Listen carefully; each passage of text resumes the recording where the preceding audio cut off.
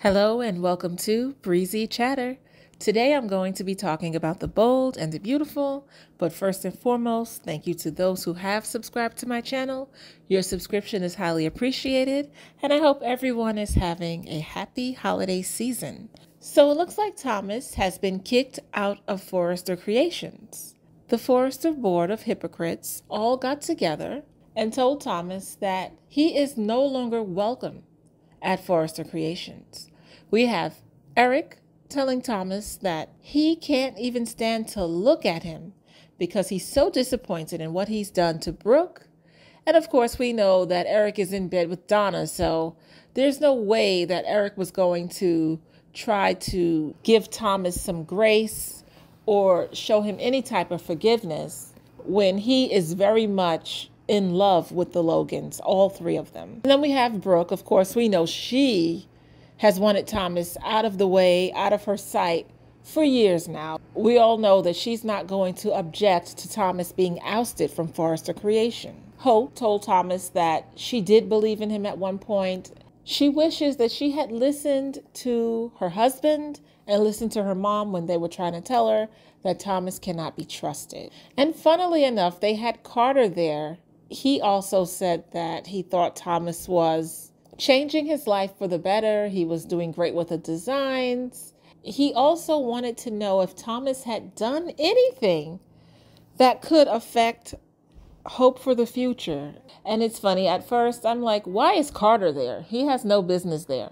But I know he is their attorney, so he wants to make sure there's nothing that they need to be worried about legally.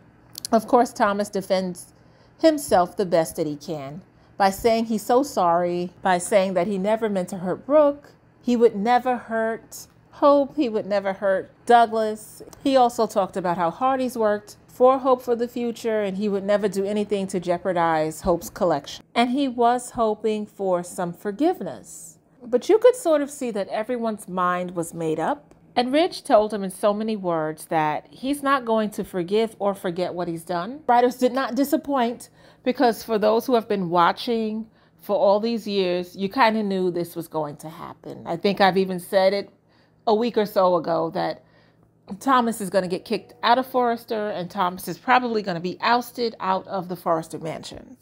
Because it's always been quite clear that where the Logans are concerned, Eric Forrester and Ridge Forrester have no spine, have no backbone, have no sense of family when it comes to being with those women. What I find interesting is that while Thomas continues to make mistakes, it's just so much easier to write him off. It's so much easier to cast him aside. It's so much easier for them to turn their backs on the likes of a Thomas Forrester. Meanwhile, you have Brooke, you have Ridge, you have Eric, you have all these people doing some disgusting things to others on the show, even Carter.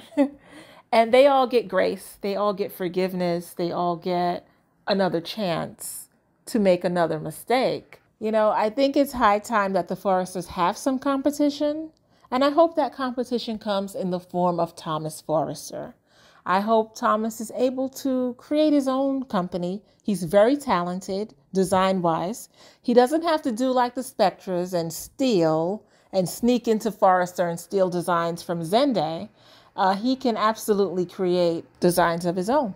Designs worthy of competition for Forrester Creations.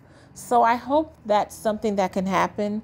We know that Sally, when she was on the show, she tried to start her own design company and also compete against the Forresters. But we know Dollar Bill, he put an end to all of Sally's hopes and dreams. So it would be great if Thomas can rebuild himself, build a brand of his own, and give the Forresters some competition. So we'll see what the writers do with this, because there's nowhere else for Thomas to go but up from here. I mean, he can't get any lower, or can he? We'll have to wait and see. I also want to ask you guys what you thought about Hope when she left the boardroom. She stood up and walked towards Thomas, got in his face a little bit, and then turned around and left. What was that about? Was she teasing him? Was she taunting him in a way? Does anyone have any thoughts on that scene? I thought that was so weird. I thought she was going to slap him or kiss him, one or the other. I said, this is insane.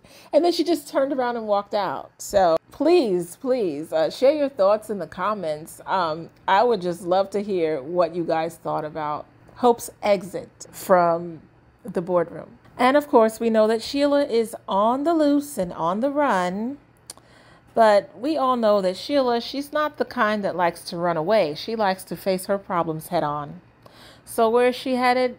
To Finn and Steffi's. I just knew Sheila was going to try to steal Hayes, but I don't think that's in the cards because Hayes is with Grandma Lee and we have Kelly with her father. So Steffi and Finn are home alone doing what they do best. And Sheila barges in there. And that's when we have the cliffhanger for today. So we'll have to wait and see exactly what it is that Sheila wants from Finn and Steffi. And if she really thinks that they're going to forgive anything that she's done to them, she is crazier than I thought. And that is my commentary. If you liked it, hit like, subscribe, and leave comments. Thank you for your time. Until next time, ta-ta.